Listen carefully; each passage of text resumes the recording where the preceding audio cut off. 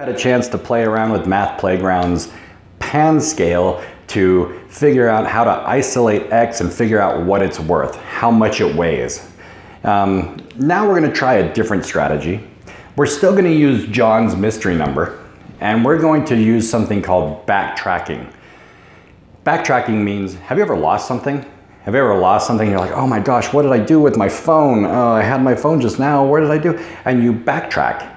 You think, okay, well, I was in the kitchen. No, it's not there. And you walk into your bedroom and you're like, no. Oh, wait, I was using it on the toilet or something. And you go into the bathroom and there it is, it's on the counter. I left it in there. Backtracking means you go back. You start from where you are now and you backtrack your way to the beginning, okay? That's exactly what we're gonna do with John and his riddle, all right? We're gonna backtrack. Now here's how that works. John made a riddle for us, and let's review it real quick. He said, here's my mystery number. I multiplied it by 3. Then I added a -1 to it, and that resulted in a -4.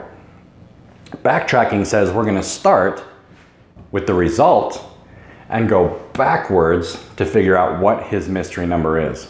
So let's try that. But the first thing we need to make sure we know is that if we're going backwards, that means we need to do exactly the opposite of what John did to make his riddle to figure out the answer to his riddle. So keep in mind that word opposite, because every operation that John did, we're going to use the opposite operation, the inverse, all right? So let's start with what we have. Let's start with what he ended with. And if you think about how he did it forward, first he multiplied and then he added. Well, we're going backwards. So we're going to look at this and we're going to subtract -1, okay? This was the first step in the backtrack. We started with what he ended with, and now we're moving this way to adding -1. But we're not gonna add -1. We're going to do the opposite. We're going to do the inverse, and we're going to subtract -1 from the result. Okay with me so far?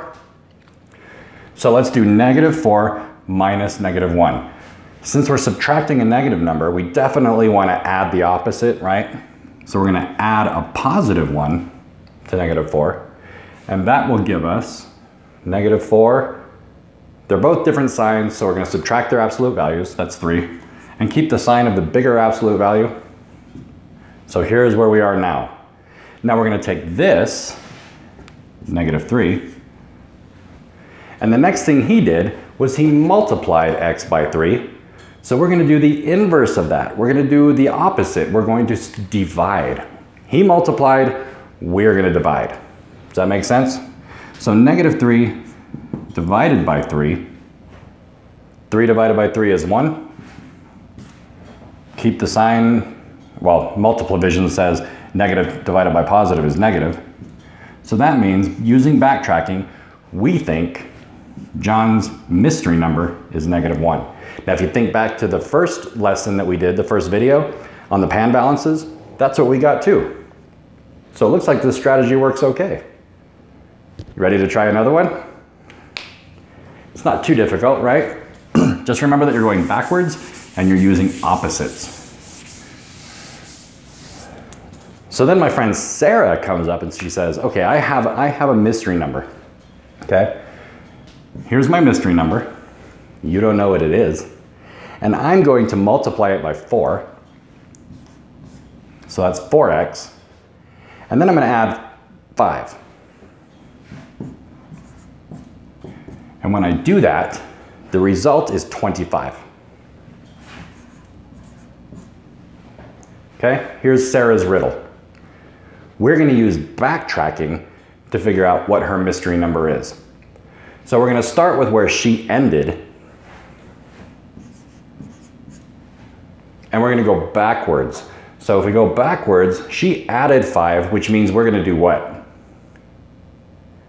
The inverse. We're going to subtract 5.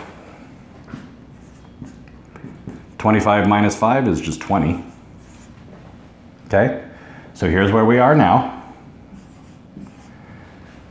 and she multiplied 4 by her mystery number, or she multiplied her mystery number by 4. So we're going to do the opposite of that. We're going to do the inverse of that, and we're going to divide by 4. 20 divided by 4 is 5.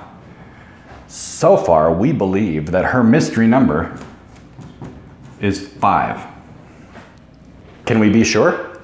Well, in the last video, we checked our answer. Remember that? We took this expression, and instead of the unknown, we put what we think it is, and see if these two are worth the same. Okay, see if they're the same number. So let's do that. Let's check to make sure that this is 5. Rewrite this expression, but instead of x, we're going to open it up and plug in what we think her mystery number is, and then rewrite everything else. Remember, we're not doing anything to this side because there's just a number sitting there, so we don't have to worry about that. We just need to simplify this side. Order of operations tells us that between multiplication and addition, we have to do multiplication first. So 4 times 5 is 20. Bring down the plus 5, and we can already pretty much see that this is going to work out. Backtracking. It's pretty easy, right? Do you want to see one more?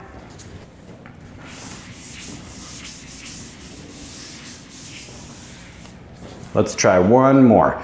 Dylan thinks of a number, and he says, I'm going to multiply it by 3 and subtract 5.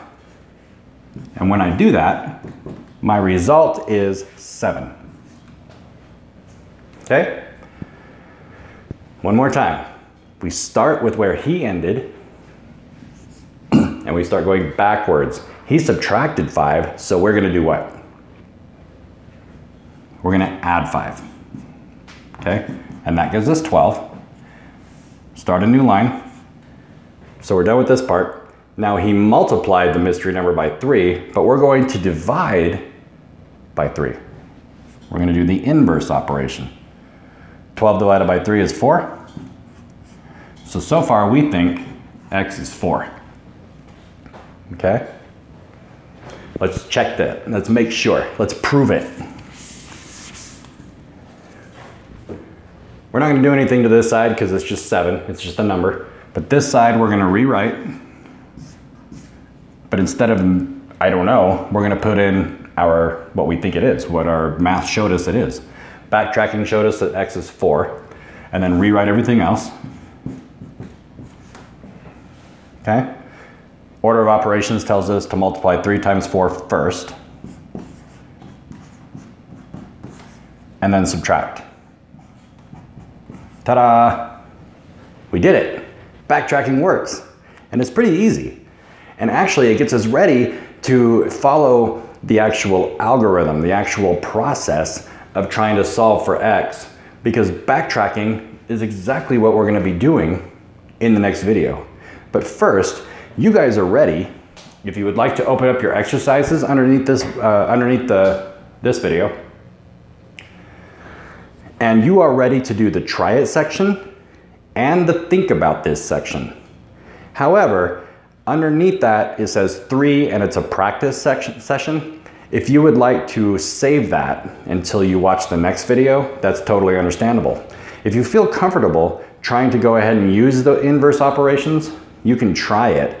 But I have an actual systematic way, a systematic step-by-step method to follow to make sure that we stay nice and clean and actually gets us ready for more complex algebra.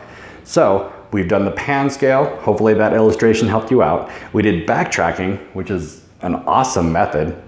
Next, I'm going to talk about solving for a variable using inverse operations. So go ahead and try sections 1 and 2 in the exercises. Come back and watch the video underneath, and then you can go back up and do section 3. All right? Good luck with that, and I'll see you on the last video.